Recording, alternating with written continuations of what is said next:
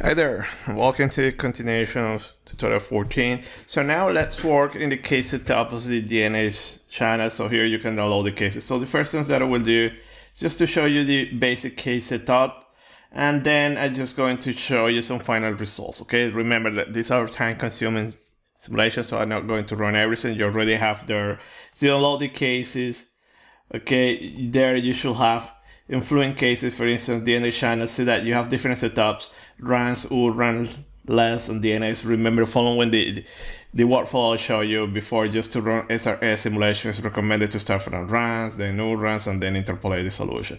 But in any case, you open any of these folders, see that you have final, that is the final solution that you have there, okay?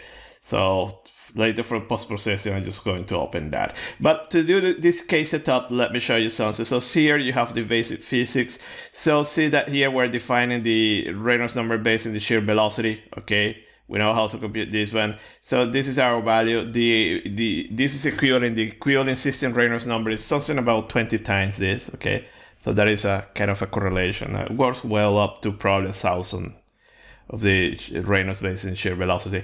We set these physical properties, okay, and remember that we're going to set a pressure gradient to keep the flow moving, okay, and our final solution, shear stresses at the wall, the average should be about 1 Pascal, okay. So we're going to see this setup because it's a little bit particular, because this is a validation case where we have periodic boundary conditions. This phase and this phase are periodic, but also this and these are periodic. It's not like previous cases that we have inlet outlets and then you set up here a velocity. No, here we have this periodicity, meaning that what is going on here is entering here, and so on and so forth. So in this case, to keep the simulation, to push it to run, what we need to do is to impose a pressure gradient. So we're going to see how to set up the boundary conditions, okay, using the text user interface, and how to set up this pressure gradient, okay. So we're going to work, as I say, in a quartz mesh, but then also you will have there the workbench space just to set up any kind of mesh. So I will go and open my mesh, okay. So for the matters, okay, I will go, okay, let me see, what do I have, and I will go and I think I will open the clean mesh, okay, so I have access there, so I go mesh, and then mesh settings, and I will open the quartz mesh. So remember that there you're going to have also the workbench geometry mesh, so you can do something else or something better. So here I'm opening the mesh, okay, already everything, okay, and this is what we have, okay. You have all your physical walls, okay, you have there, as you come here, you see all your patches or boundary surfaces. So the point is that we need to set boundary conditions, the periodic ones. You see here, you don't have access to those periodic boundary conditions here because the setup is a little bit particular, okay? So in theory, you could do something using mesh interface and whatever, but I prefer to do it in the graphical user interface, okay? In the text user interface. So see that when you are here, for instance, we want to make periodic this phase and this phase. So remember that those in our setup is called front and back. So see this number, this ID number for us is important. Okay, so see that back ID 8, front ID 7. Okay, so let's go here. So to assign those periodic boundary conditions using the text user interface, you go here, first define, and now see that you have boundary conditions there. You enter there. Okay, and now we need to access. So by the way, just feel free to explore all these options here. Okay, there are many options in the text user interface. I want to go modify zones and see here that I have more options, but in particular I'm interested in this one, make periodic. So I go there.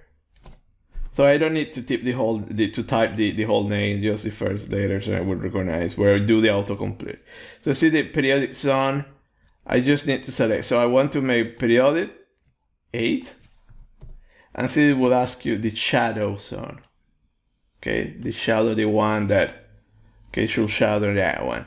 So it's also important that it's extremely recommended to have those faces the same number of cells, okay, similar measures. Otherwise, the treatment needs to be slightly different. So my shadow, the number is 7.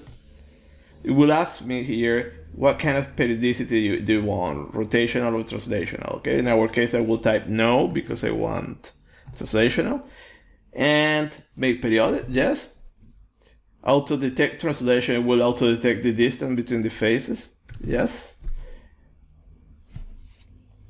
And that's all, okay? So if I go here and let me replot the mesh here, so see that we have this, and what I was mentioned about the cells, they need to be the same, okay? The same shape, same number of cells, they will be perfectly matched. They need to be perfectly matched, or it's strongly recommended to have strongly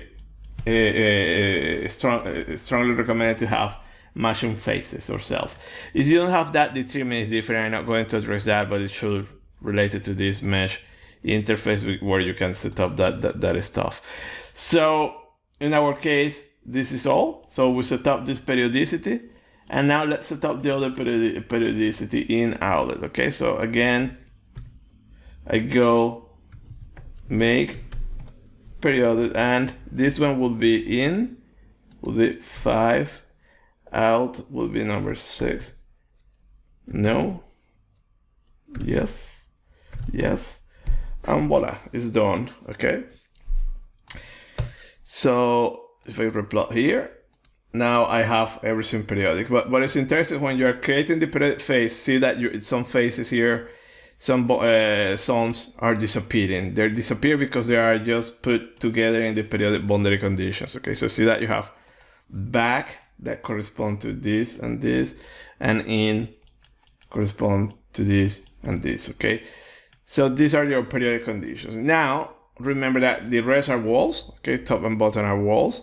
Okay, so to get this to get it started, we need to set up now a pressure gradient. So remember, for the theory, we want a pressure gradient of 1 Pascal. Okay, Pascal meters here, mine.